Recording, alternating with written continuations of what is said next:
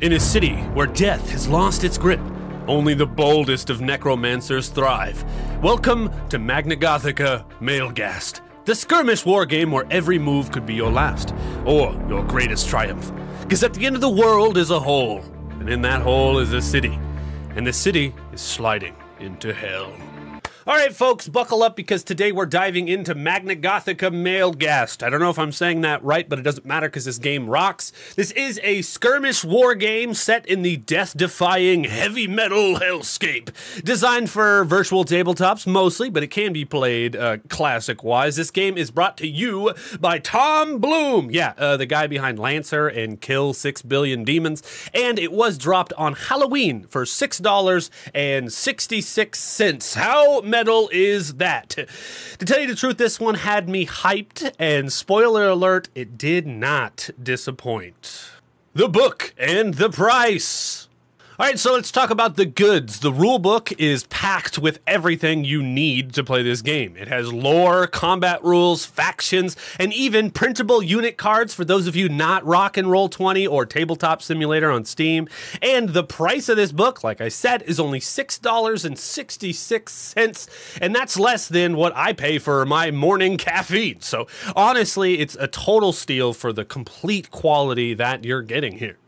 Art and design. Okay, you all know how much of a sucker I am for good art in a TTRPG, and let me tell you this, that this book is dripping in it. I mean, look at this thing. It's heavy metal as fuck. It's aesthetic, top-notch. Every page feels like it belongs on the cover of like a death metal album or in some really cool comic or graphic novel. How is this a TTRPG, and why are they not making graphic novels instead? I don't know. The factions, also, each one is visually distinct in this book, and they're all packed with personality.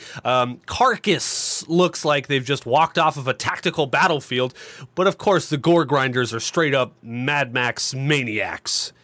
Bloom's art and layout are immaculate in this book. Everything is pretty easy to read, although it is a read, and that's why I'm here, believe it or not. And the Gothic fonts really tie the whole vibe together. Yeah, the art is amazing in this. The overlying story. All right, let's dive into the lore together. The game set in Anzamindrion. I don't know how to pronounce that. This ancient cursed city where death is broken, indeed, and necromancers from all over come here to duke it out for ultimate power over the city. It's dark, it's twisted, and it's exactly what you want from a setting like this. It's perfect. The world building is fantastic in this, pulling from classic gothic horror, satanic panic vibes, big time here, and cosmic despair. It's the perfect playground for like grim, gritty skirmishes, I mean, as a whole. And it doesn't disappoint. The rules!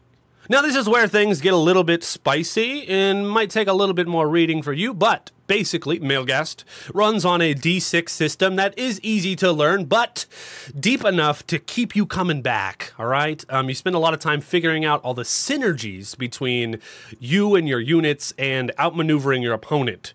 All these units have different kinds of things that you can do to level up, and it's almost like a roguelite in a sense, which I think is why I love it so much if you have someone to play against. Quick tip, though. This is a quick start tip. Start with a 1v1 duel on like an 8x8 grid. Use the Spite Malice level. It's on page 22. And it's a solid way to learn the ropes without frying your brain, all right? Check that out first. Oh, and there are soul mechanics. Chef's kiss. They add a whole layer of strategy here that I really liked. Character creation. In a sense, this is character creation. You're building your own necromancer. And it is kind of a blast. I mean, you pick from one of the 6 factions, each with their own style and play mechanics. If you want to be a gun-toting skeleton commander, you can go Carcass. If you prefer ripping enemies apart with chainsaw demons, then the Gore Grinders definitely have you covered here. For new players, my suggestion, another quick start tip. Stick to one faction and use the default unit cards to determine your first few games. It will help you learn in the long run. Abilities and actions. Abilities are where this game kind of shines.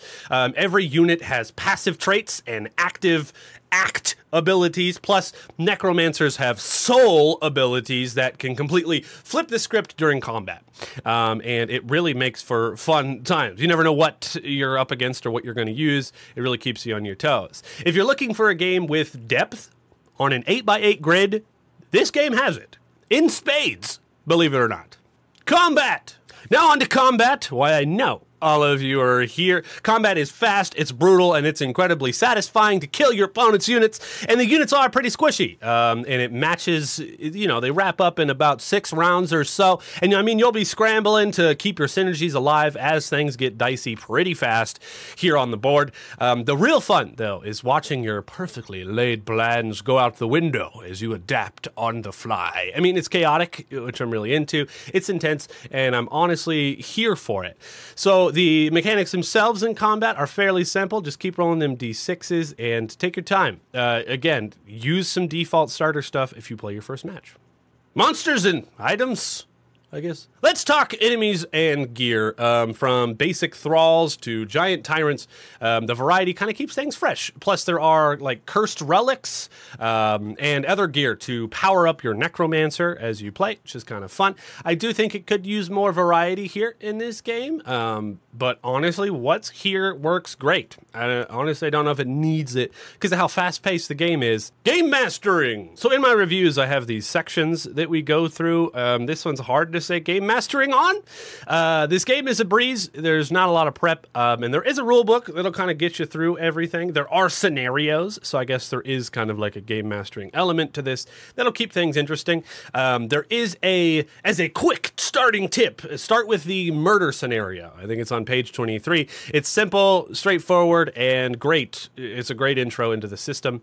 So game mastering an A out of 10, I guess. Conclusion! The matches are quick. They wrap up in under an hour, and the streamlined rules make this one of the easiest skirmish games to jump right into. If you've never played a skirmish type of TTRPG, this one is really good. It's got beautiful art, it's addicting, it's fast-paced, and it hits all the right notes. Like for you and a buddy just to crack open some drinks and just play a little skirmish game together, especially for those of you who don't like poker but you want to hang out with a friend on a Friday night, you don't know what to do, pick this game up, dude. $6, you're there. You're instantly there. It's a blast. It's gonna also, the art, it's gonna look amazing sitting on your bookshelf wherever you put it, no matter what. So I mean, this is a no-brainer. This is a must play for me. Yeah. If you found this overview and quick start helpful, please do make sure to hit the like button and let me know what you thought. So, winners Maleghast lands, I don't know if I'm pronouncing that right, with an overall score of 8.4, this is a must-play for skirmish fans. It's fun, fast, and it's heavy metal driven. Hell yeah. Thank you all so much for tuning in. If you're ready to take on the Black City, smash the like button, subscribe, and let me know in the comments which faction you might be rolling with. And until next time, make sure to keep it metal, guys, and take a seat with me on the couch and roll initiative, my friends. Thanks for watching.